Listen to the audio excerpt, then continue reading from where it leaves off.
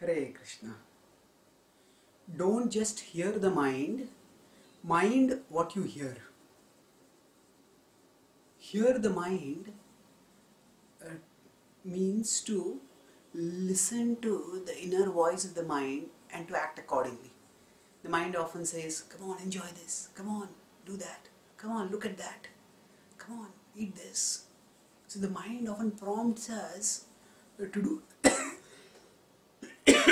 various things, and quite often the mind prompts us to waste our time in petty things, seeking small pleasures and missing out on the big things in life, because we are so caught in the petty things that we we have no attention, we have no time left for the big things in life. The mind distracts us. Just like a child does not understand what is important and what is not important, the mind often skews our sense of what is important and makes us waste our time on the trivial. So if we just hear whatever the mind says, then we will not be able to do important things in life, but we will waste a lot of our time in trivial things. And sometimes the mind takes us, if we just hear the mind uncritically, then the mind prompts us to do not just petty or trivial things. It sometimes makes us do dirty and injurious things. It prompts us towards sinful activities also.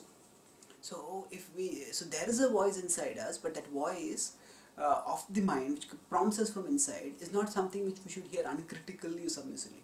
Don't hear the mind, rather mind what you hear. Mind what you hear means, here the word mind refers to be careful, to be discerning. So mind what you hear, that means be discerning about what you hear. So we hear various things from within. Within there is the voice of God, but there is also the voice of the mind. So the Supreme Lord is present within our heart, and He speaks as inspiration, He speaks as conscience. But along with that, there is the voice of the mind also. So mind what you hear. That means we have to evaluate carefully what we are hearing. Whose voice is prompting us? And if we do not carefully evaluate this, then we will be misled by the mind. We will, now how do we mind what you hear? That is, we have to have some reference point. And that reference point is Shastra. So when we now, of course we hear Shastra through the words of Guru and Sadhu. We learn Shastra and its practical applications through those who are living according to Shastra. Those who have molded their lives according to Shastra, they teach us how best to live according to Shastra.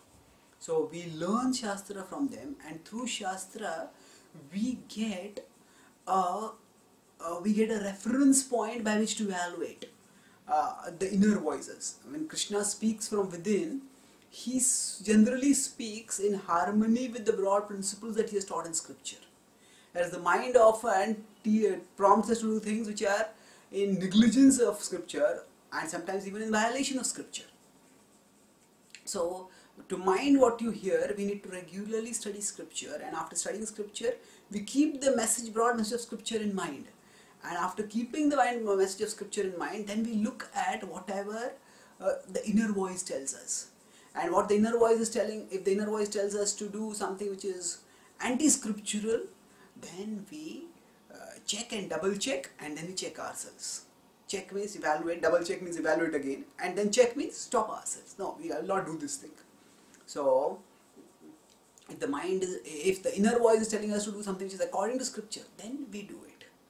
So in this way we can actually apply the principle that Krishna tells us in the Bhagavad Gita: Uddharedatmanatmanam natmanam avasadayet atmaiva hi atmano bandhur atmaiva ripuratmanaha.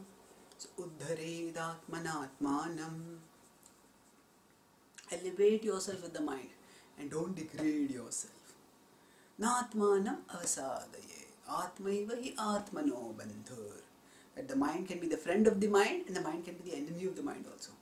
So just as sometimes if a war is going on, and at that time some signals are coming through the radio. Now how do we know whether the signal is coming from a friend or it's coming from an enemy? Now the signal is coming, usually there are some check codes. Now we can of course see whether that particular person is speaking, knows some password, knows some confidential code which are known only to the allies and not to the enemies. So just as there is a criteria in military to discern the voice of the enemy from the voice of the friend, similarly we need to have a criteria for discerning the voice of the mind from the voice of the Supreme Lord within. And that discernment comes by studying Shastra. So don't just hear the mind, that means don't think of whatever is spoken from inside that is actually the voice of God telling me to do something. No, mind what you hear. We evaluate carefully whatever is the voice coming in, and that which is according to Shastra, we accept that, and that which is against Shastra, we reject that. And in that way we can make healthy choices and move towards success all around in our life. Thank you. Hare Krishna.